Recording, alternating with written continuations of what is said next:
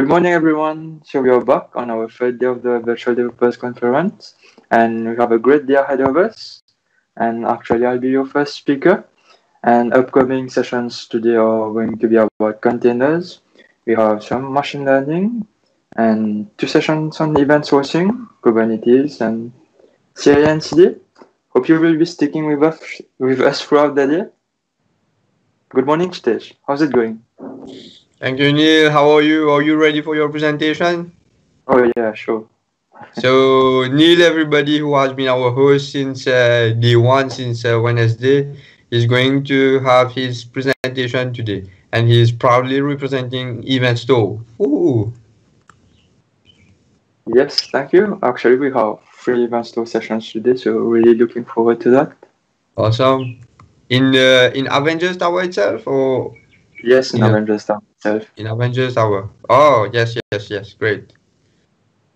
Uh, Whenever you're ready, Neil, we can proceed. It's Yeah. weird to host you. It's weird to Okay, so host let's you get host. started. Hello, I'm Neil. I'm a DevOps engineer at Event Store, and today I'll be talking about modern infrastructure as code with Pulumi. Let's jump right into it. So, when you're running your applications in the cloud, there are various aspects of the infrastructure that you need to take care of, like your images, maybe container images, you're doing that, your virtual machines, databases, and security. And especially nowadays where our application architecture is more service driven rather than having a single monolithic thing. Uh, this becomes hard to manage as our application scales, and infrastructure as code is a reliable way to describe our infrastructure and the state we want it to be using code, and make those infrastructure deployment easily repeatable. So Pulumi is an open source solution for infrastructure as code and allows us to describe infrastructure in programming languages. Traditionally, for example, if we take CloudFormation from AWS, it allows us to describe infrastructure in JSON. Another example would be Terraform, which uses a domain-specific language. Comparing that to Pulumi, where you can use real programming languages, you can take advantage of a lot of the language features, such as control flow, loops, and conditional, which you wouldn't have in JSON. And you can use abstraction and easily reuse your code and sharing your code as packages. And another thing is that you can deploy to any major cloud provider. What's on my screen is just a small subset of them right now, but you could even do Alibaba Cloud or DigitalOcean if you want. A full list of it is available on the Pulumi website.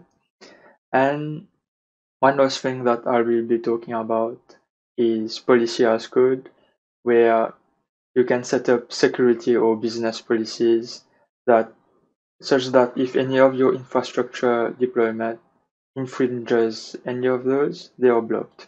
And all that done using code. And I will have a practical demo about this later in this presentation. So let's have a look actually at what demos we will have. So firstly, I will demo how to deploy a static website on Amazon S3 using JavaScript. Our next demo after that is going to be deploying an EC2 web server using C# this time. And finally, we will have a look at how to enforce policy as code on those 2 previous deployments. So let's jump right into the demos.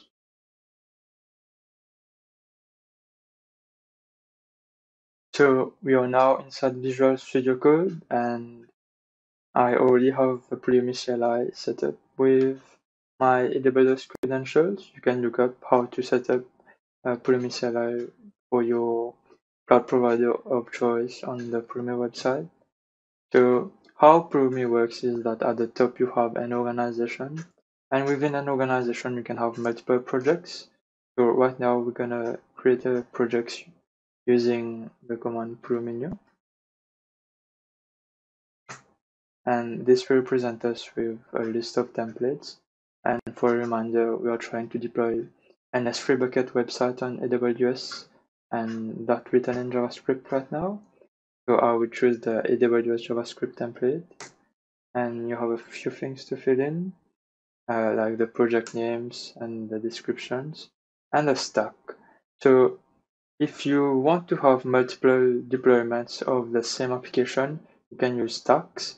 Let's say you want one instance of your deployment in a particular region and another one in another region. You could use two different stacks to have two deployments of the same application.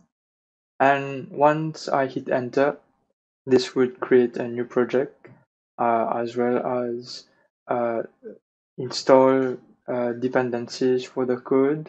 That takes a minute, so I've already done that to save us some time. So let's just check the code out. So what this would give us is this list of files here, and let's check out the index.js.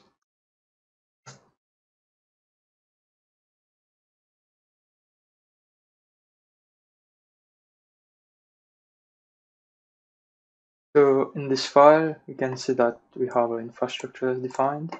So it starts with a set of packages, and you can see here we are constructing a bucket object. And that's how infrastructure is declared in Pulumi. And at the end, we are exporting the bucket ID, which will make the bucket ID available for the Pulumi CLI later. So if you want to make this deployment right now, I would type Pulumi up, and it's gonna analyze the code and figure out what we want to deploy. And we should have a preview of the deployment in a few.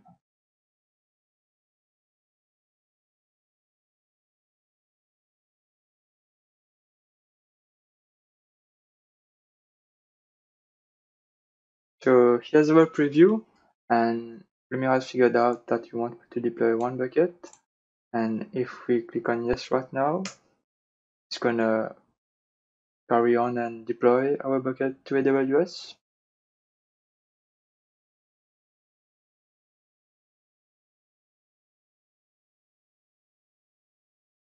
So now it's creating the bucket.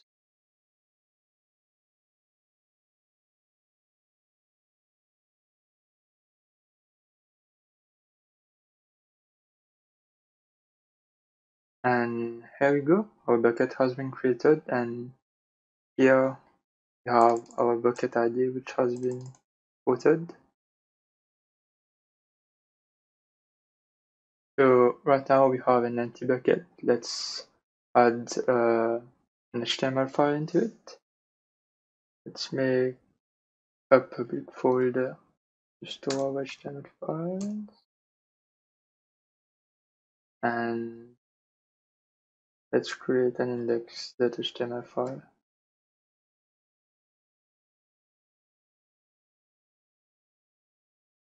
So real quick, let's add some content to it. Hello, guys, conference. There we go. Save that real quick.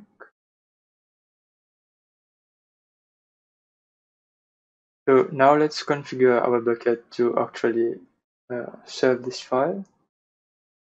So let's use the file system package to read the index.html file.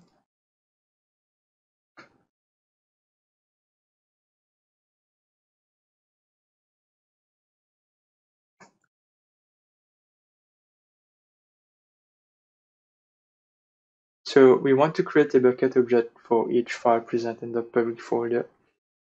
So let's make a folder.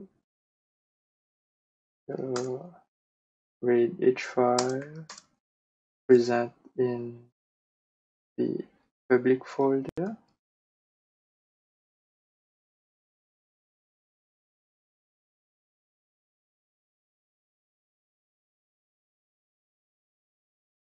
So we want to create a new S3 bucket object.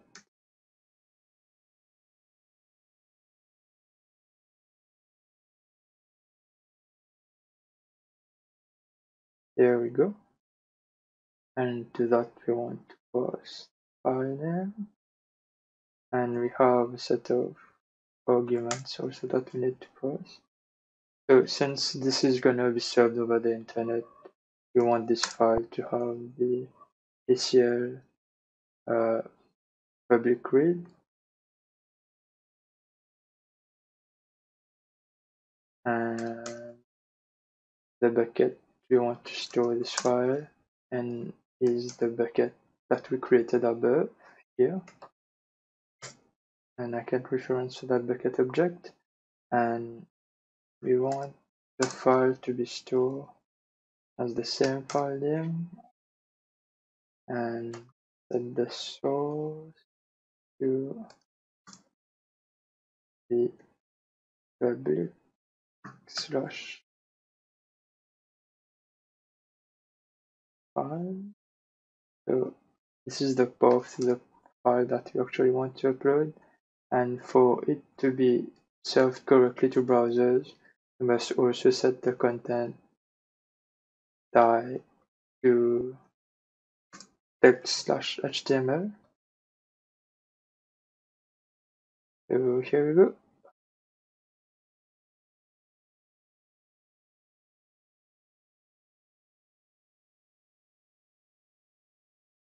Oh, whoops, that should be here.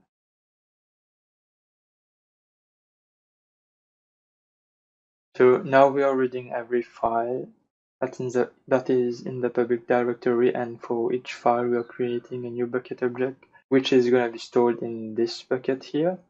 And the next thing that we need to do is to set up our actual bucket be hosting a website. So besides the name of the bucket, we have some args that we can pass. So we can say website. So we want to say that our index document is gonna be index.html that we are gonna upload. Notice how I got nice code completion while coding, and let's say I didn't know what kind of arguments this bucket object takes. I could just inspect it and have a look at the bucket args, and here I would have a list of all the arguments as well as the type. Is nice. So we are ready to deploy. One last step, we also want to get the URL of this bucket once it's deployed so we can access our website. So I'm gonna export the website endpoint of this bucket, and I'm gonna call it bucket URL.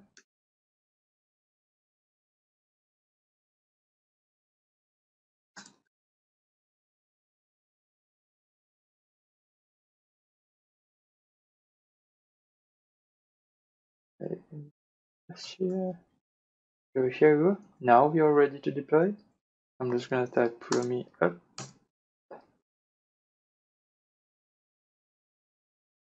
And once again, it's gonna preview our update. And since we have already deployed this before, it's gonna just compare what we define with what's already been deployed and show us the changes. So it has seen that now we configure the bucket to host a website, and we have created a new bucket object which is index.html.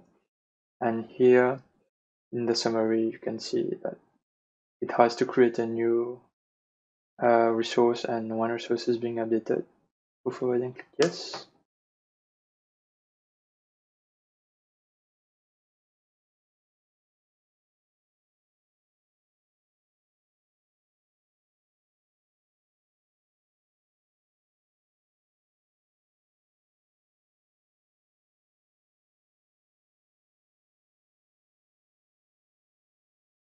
So our bucket has been deployed, and we now have a bucket URL.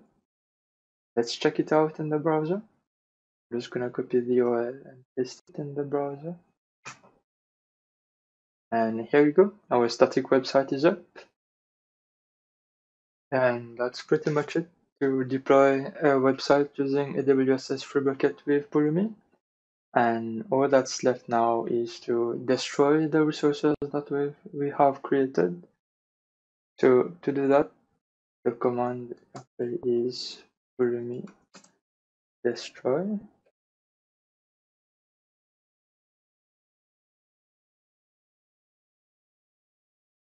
And once again, we get a preview which tells us that we'll have 3 resources which are going to be deleted. Go in and say yes.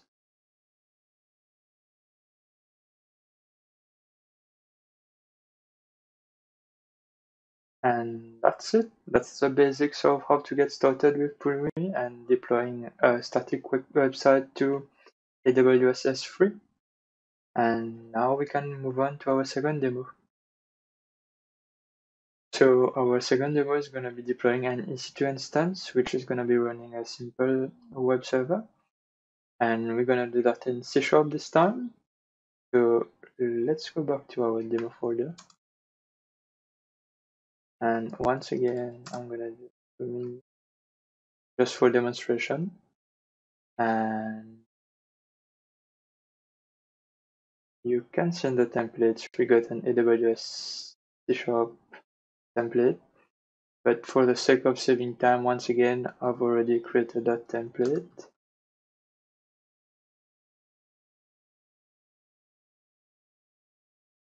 So this time when we create this template, we have a C# project with the CS proj file, and we do have a program.cs and mystack.cs.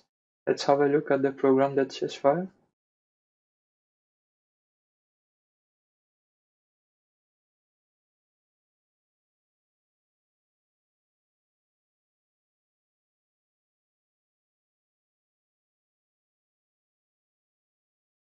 So we do have a task which is trying to run a deployment of type mystack. So let's look at the definition of mystack.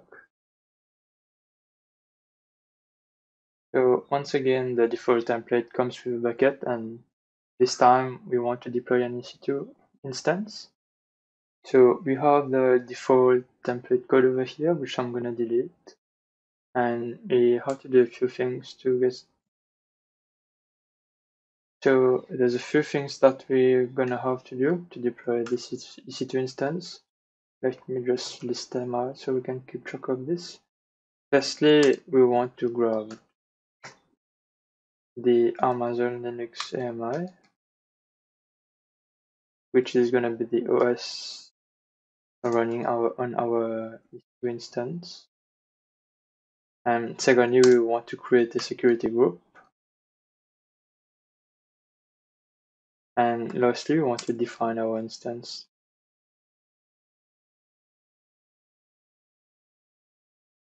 So let's start with the first one. I'm actually going to cheat a little bit with this. And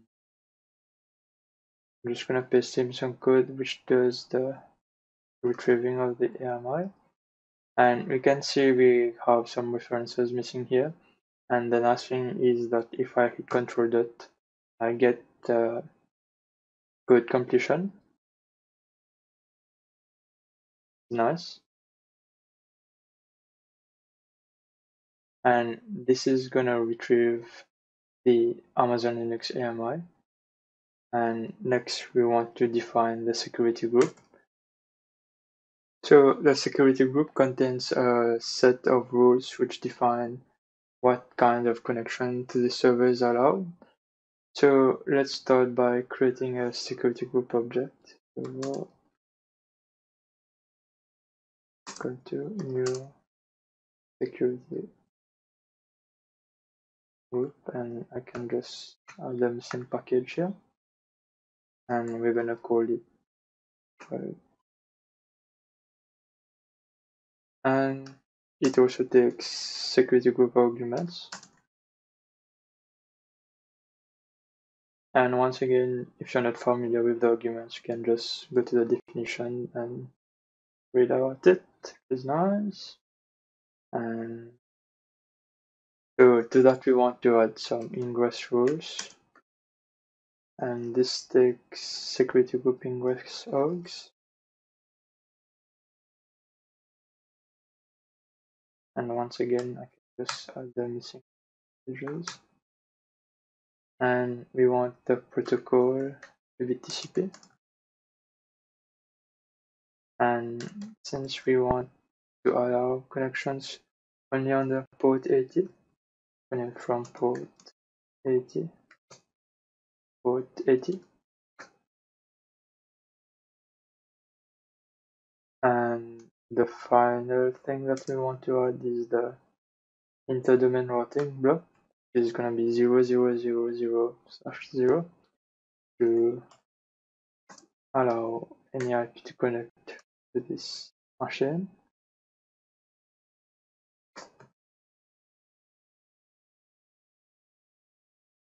So should be set to the security group.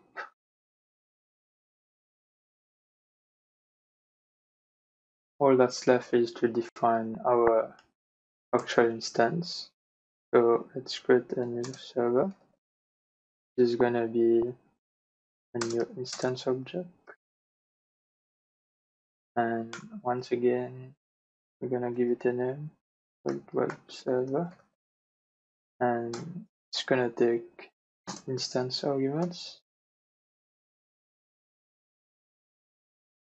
And so we want to give the instance type.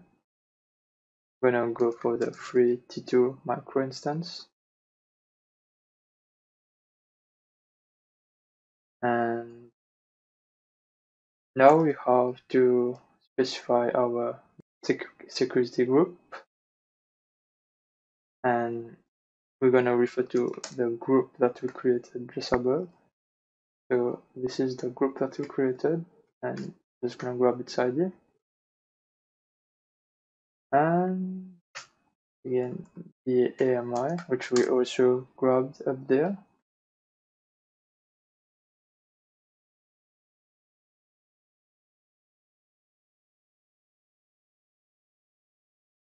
So I'm just gonna grab the ID from that. And lastly, the user data. So the user data is just a script that you want to run on startup. So, and for the web server, for this instance, we're just gonna run a simple HTTP server on port 80. So let me just grab a little bash script to do that real quick.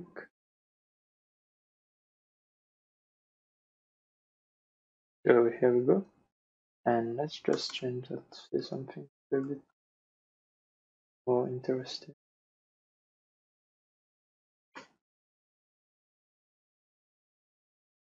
So let's say hello from EC2.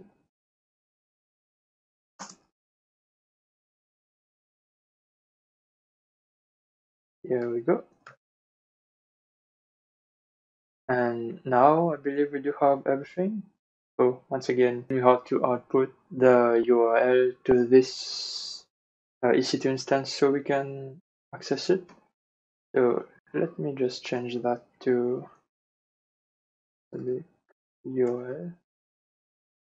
And here we're gonna do this, that public URL is equal to the server's public DNS. And this should give us a URL so we can access the server. So with that, I think we're ready to deploy this server. Once again, we do Pulumi up.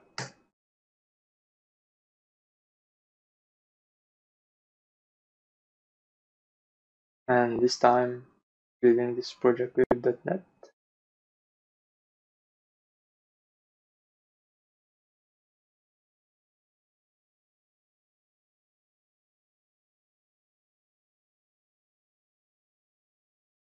And as our preview, and I'm going to do this update.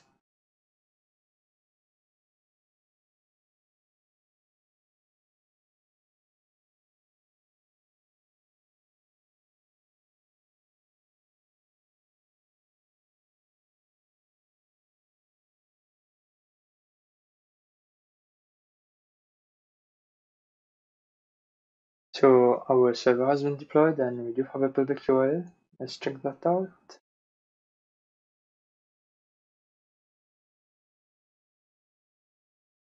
And there we go. Our server is indeed running. And with that, we are ready to move to our third demo, which is going to be policy as code. And first, let's just get rid of those resources with Pulumi destroy. And if you want to skip the preview, you can do --yes. Maybe just a little bit quicker.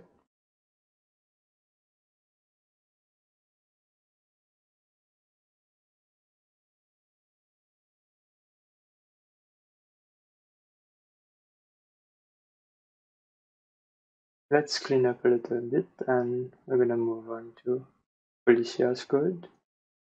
So policy as code is a set of rules that you define, and if ever any of your deployments is violating those rules, then it will prevent the deployment from going on. And the way to create a new policy is to type Pulumi policy new. And once again, we get a few templates, but they are not quite the same as project templates. And this time, let's go with TypeScript. And actually, to be a little bit faster and not have to wait for dependencies, once again, I've already created the policy pack. So once you create that template, you will have a TypeScript project. Let's check out the index.ts.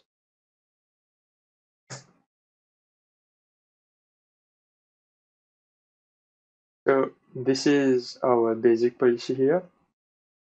So as you can see, there's some imports at the top and we have a policy pack. So a policy pack contains a set of policies that we want to run our deployments through to see if they're violating any rules or validation that we might set. And in this case, policy does not allow S3 buckets to have public read or public read write ACLs. And we have an enforcement level, which is mandatory, which means that if we are enforcing this policy and we try to deploy a public S3 bucket, this deployment will be blocked. And the validation is done by this block of code here. It checks if the bucket ACL is public read or public read write.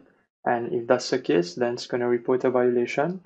So let's just give this template policy a go on the S3 bucket that we created in the first demo. So let's go back to our S3 website and check out the index.js. So let's say that we had the ACL defined as public read here, and let's try to deploy this S3 bucket, but with the policy that we just created, and we expect it to be in violation of that policy. So it's Pulumi up -- policy pack.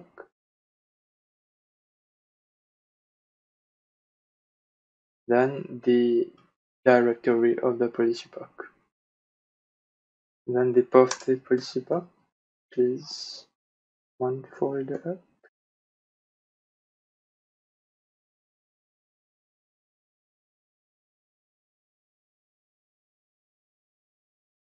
And we can see the preview failed and we have a policy violation here.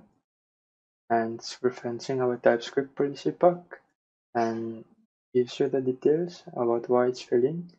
So it has detected that the ACL is public read and we are indeed violating a policy, and the deployment has been stopped. So this is how policy packs work. And this brings us to the end of my demos today. Hope you enjoyed. So that's it for me for today. There's tons of awesome examples if you want to try Pulumi on github.com/Pulumi/examples. And it's a pleasure sponsoring this event with Event Store, and at the moment we have a few open positions and we're hiring. If you want to know more, you can check out the positions on eventstore.com/careers. And feel free to get in touch with me on Twitter if you want to talk about Event Store, Pulumi, or grab one of those stickers on screen. Thank you very much. Back to the host. Thank you very much, Stesh. Thank you very much, Neil, for this awesome presentation. It was short but sweet. So, any more things you would like to add to it? And yep, be sure to tune in the following sessions from Event Store from today. We have an amazing session from Yorick, which is gonna introduce the concept of event sourcing with Rust later. And yes, have a nice day, everyone. Have a nice day, and we'll see you in 30 minutes.